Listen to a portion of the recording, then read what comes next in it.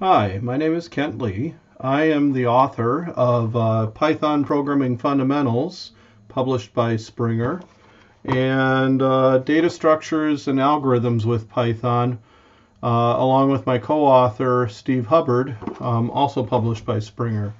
In this video, I'm going to show you how to set up the Python programming environment for your computer so that you can follow along with lectures that I have available on YouTube under CS Professor and do the exercises and programming exercises out of those textbooks.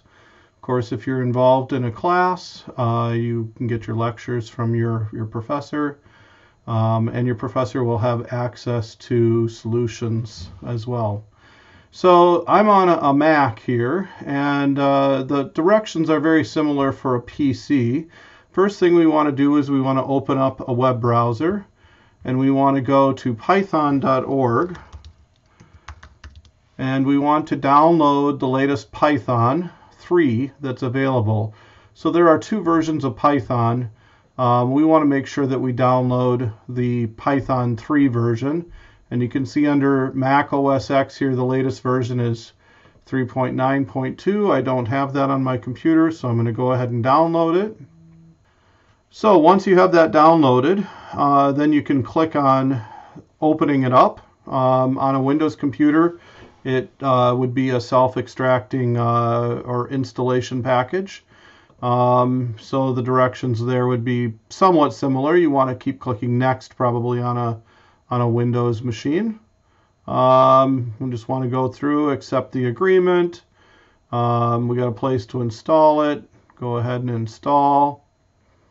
And on this machine, of course, you've got to provide your password. On Windows, I don't believe that you do.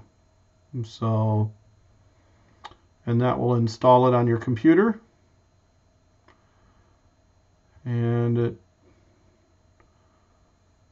needs to finish up, and there we go.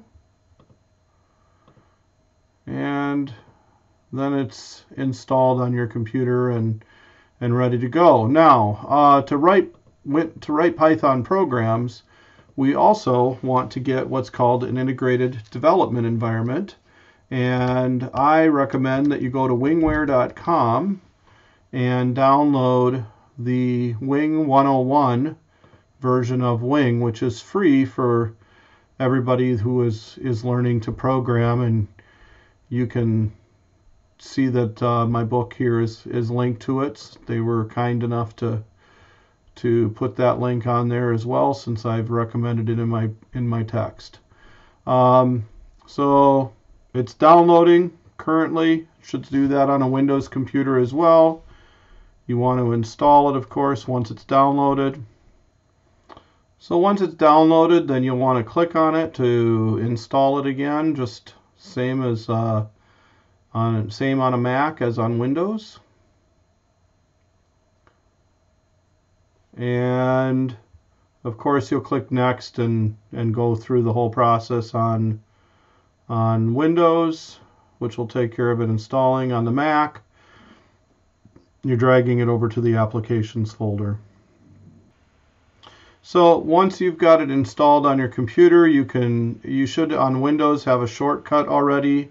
On a Mac, you might scroll to the bottom of your applications folder, and I can see that I've got Wing 101 here, and you can put it right on your bar if you want to. On a Windows computer, you'll have it under the Start menu, and you could drag it down to your dock on the Windows computer as well. When you start it up the first time, there's going to be some questions, I suppose, or maybe a dialogue to accept the license agreement. It is free for educational use. The 101 version is, and so you should be able to bring it up. It should look something like this. I do see in the Python shell window that Python 3.9 is running on my computer. If that were not the case, if you did not have the version running that you expected to, you could go up to Edit and Configure Python. And under that, you could type in Python 3.9. You could type the command to do the command line, and you just type all small letters Python, and then the version that you've got, no spaces. You could also browse for it, but chances are it'll be easier to just do that. But of course, on this computer, the default was going to work, and that's great. One more thing that you might do here as just kind of an initial start, if you're going to run this, you might just try typing print and then in double quotes hello, and running it, and you should see that it asks you to save. I'm just going to take the untitled here for this one, and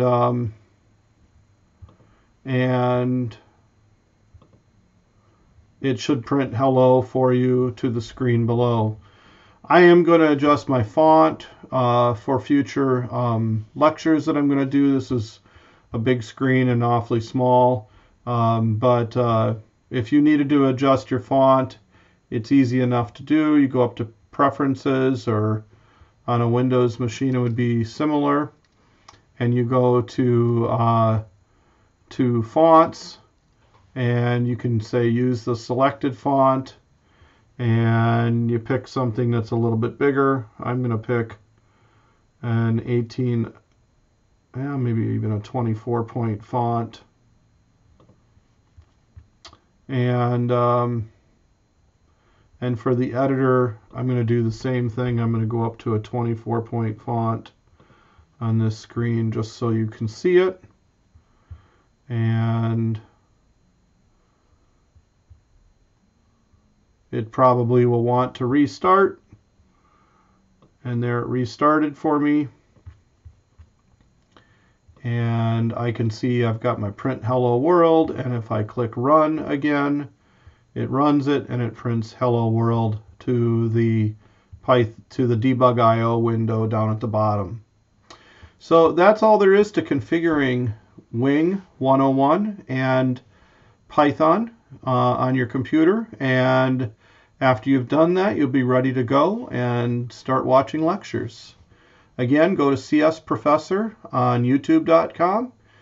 So it's youtube.com/CS Professor, all one word.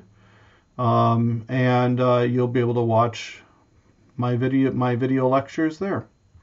Thank you very much.